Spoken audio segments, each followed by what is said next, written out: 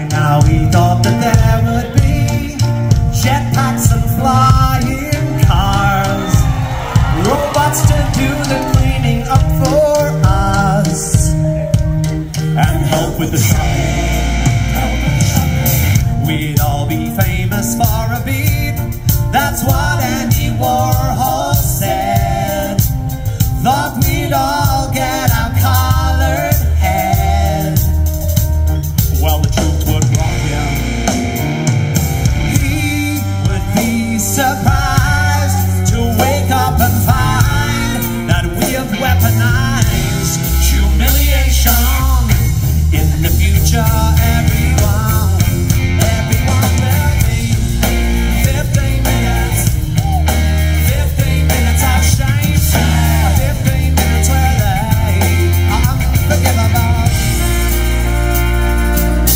Pick up your pitchfork and your torch, we'll go hunt the monster down. But keep an eye out for uneven ground. They'll turn on you if you stumble. Don't need perspective or a heart, leave humility at home. Welcome to the glass house, hope you brought your stone. Are you ready to rumble? I am scared to rhyme anything that might upset my own tribe.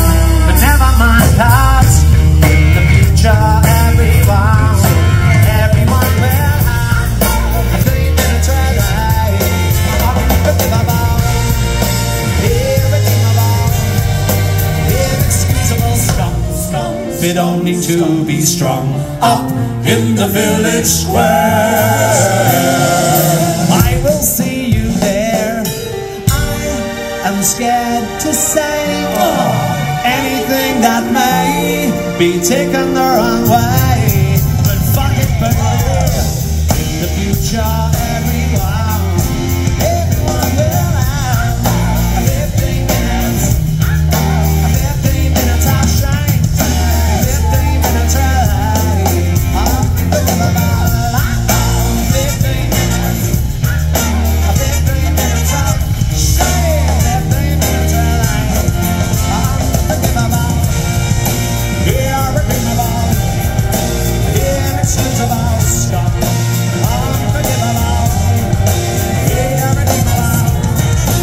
Inexcusable. Unforgivable scum. Scum. Scum. Woo!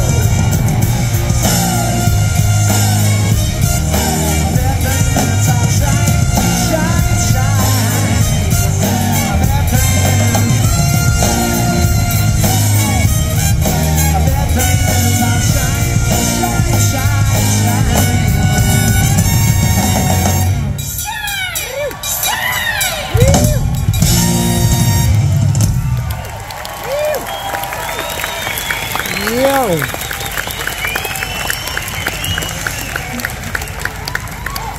This is going fine. This is going fine. Has everyone got what they want? People sitting there still see, and it's great. I like having people here. I wonder how long you'll last. Hopefully as long as me. So 2 years ago today I released a song called Apart Together, which is I call the physicist wedding waltz, because it's a song about the fact that if you commit to a lifelong monogamous relationship, what you're committing to is observing each other as they decay into decrepitude and death.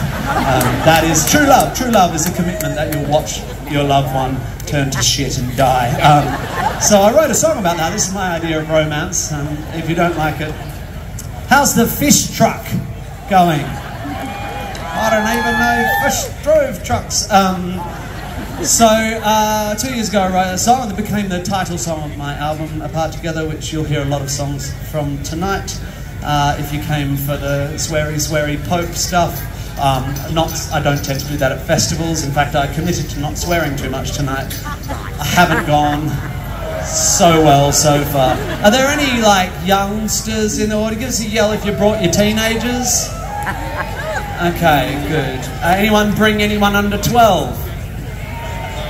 Don't yell no, that doesn't help me. I don't need... Okay, under 12, good. Well, I hope you learned something you didn't already know tonight. So this set will sort of veer wildly from the ridiculous to the ridiculous, and then every now and then we'll attempt to stumble towards the sublime. This is my my physicist's wedding march. Waltz. I have no words.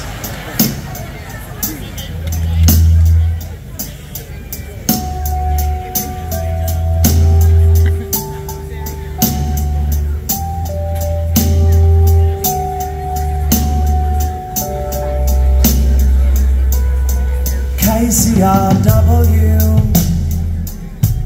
on the way to a show. I heard the story of an elderly couple found dead in their mobile home. They'd been there a month, they say. Seemed to be no decay.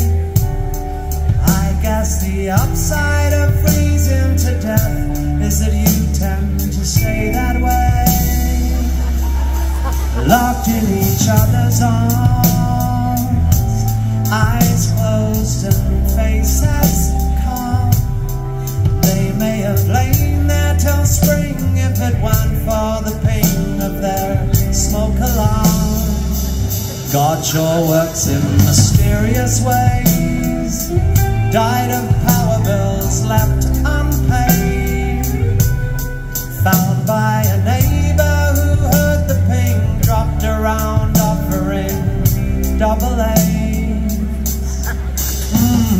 I think this could last forever.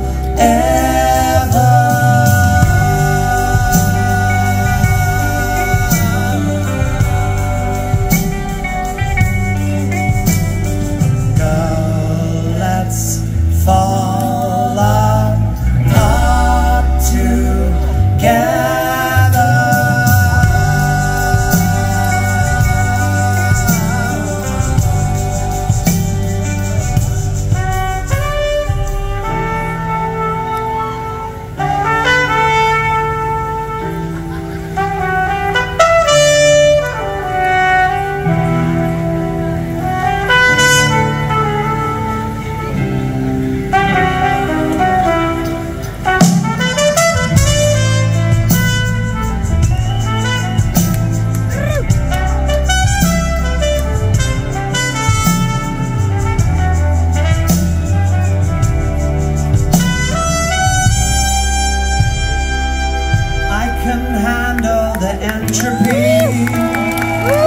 If you promise to stay with me, I'll give you my heart, knowing things fall apart, praying you will decay with me, locked in each other's arms, eyes closed and faces calm.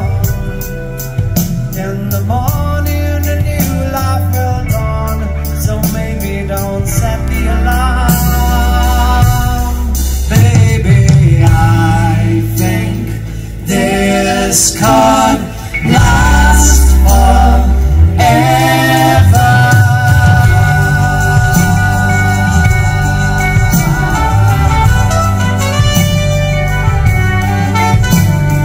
Girl, let's fall apart together.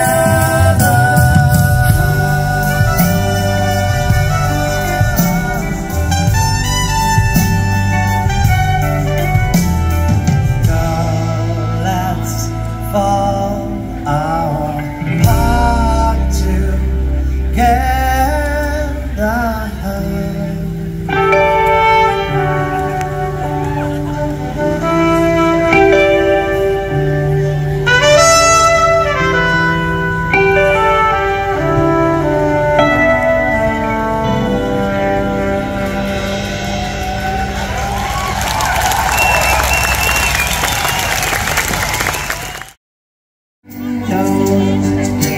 Whether I deny for one more day, let the leaves fall where they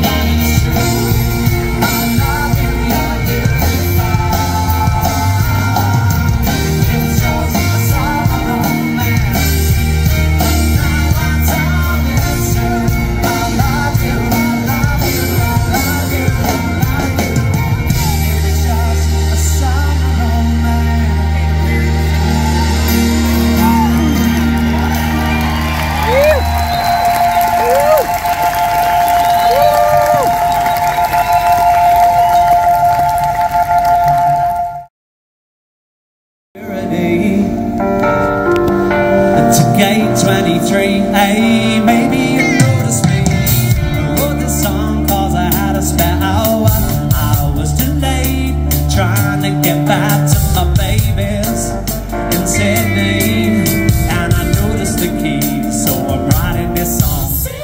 Women in SUV Porsches always look miserable. I don't know why they're so sad. Maybe it's the calories they could have had, filling them up with regret, and men in cafes and ski resorts trying to connect with their sons, look like they just want to hit them. I mean, I'm sure that they dig them underneath all the gear. A young man in Air Jordans just left me $5 on the piano. What do you know?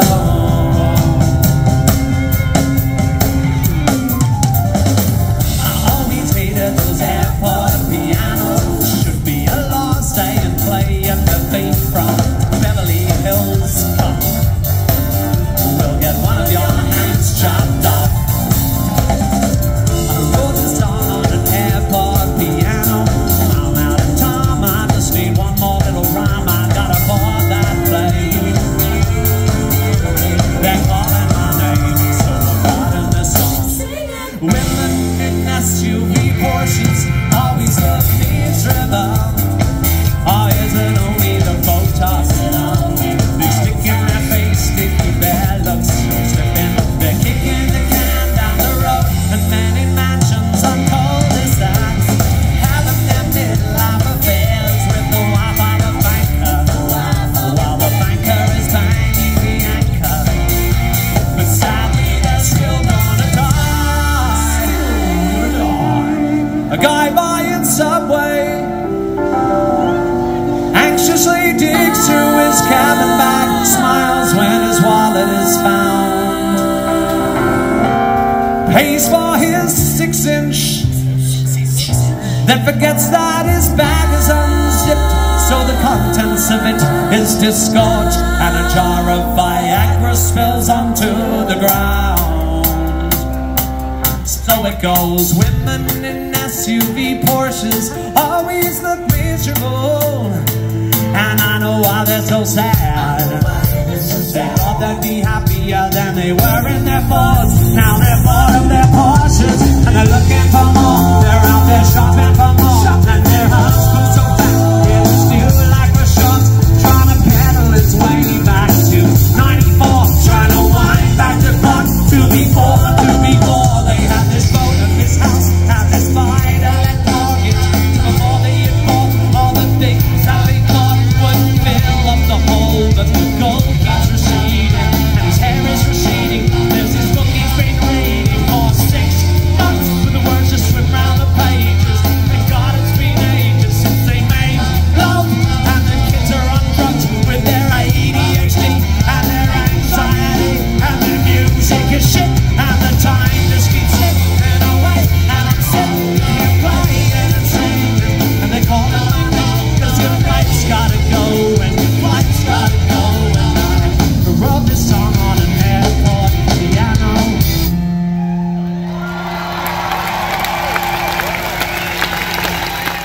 His mates have tattoos, but he reckons they'll rue them. An unusual use of the word rue, even 20 years ago, I gotta admit. Weird I didn't get big. He likes going to pubs, but he hates it when the music's too loud. He tends not to go to rock concerts, 'cause he can't stand the crowds. But all he's ever wanted to be is a rock star on Rage or MTV. But he knows that it's not fucking likely. He's almost 30. He knows that he will always be a rock and roll nerd. He'll keep writing songs the world will never hear, and though they won't be heard, he'll just keep writing. Oh yeah, but you see the problem is there's not much depth in what he's singing. He's a victim of his happy middle class upbringing. so he can't write about the hood or bling bling. So he sits and imagines his girlfriend is dead to try and evoke some angst in his middle-class head. But the bitch is always fine at 9:30 when they go to bed, and he's not spent a single night in prison. He has no issues with nutrition. He has no drinking problem and no drug addiction, unless you count the drugs they put in chicken. And marijuana always tends to make him cough. He doesn't look good with his t-shirt off, and when he tries to act tough, you can tell he's stricken.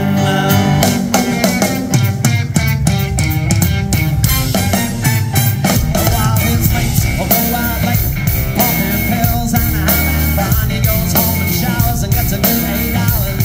He gets his thrills from his morning run, and while his mates will go on dates, taking speed and drinking cans of Jim Bait, he stays home and cooks, curls up with a book with a gun he's had since he was 17. Cause he's never really been part of the scene. Give him Guns N' Roses, he'll take Queen. He's more into Beatles than the Stones. He's more Stevie Wonder than Ramones. And he's never owned a piano band. He never shot a Pantera fan. He doesn't know the difference between metal and thrash. He couldn't tell you nothing about Axl and Slash. He likes Van Folds and the Jackson 5. He knows all the words to staying alive. And though he tries to be a bunky and fool, he's been 11 years out of fucking private school. So it don't matter how he tries, he cannot hide behind his rock and roll life. Then you either got it or you don't. Yeah, you either rock it or you won't. Yeah, you either got it or you don't. Yeah, you either rock it or you won't. Motherfucker, you will rock it, rock it, rock it or you won't. Yeah, you either got it or you don't. Yeah, you either rock it.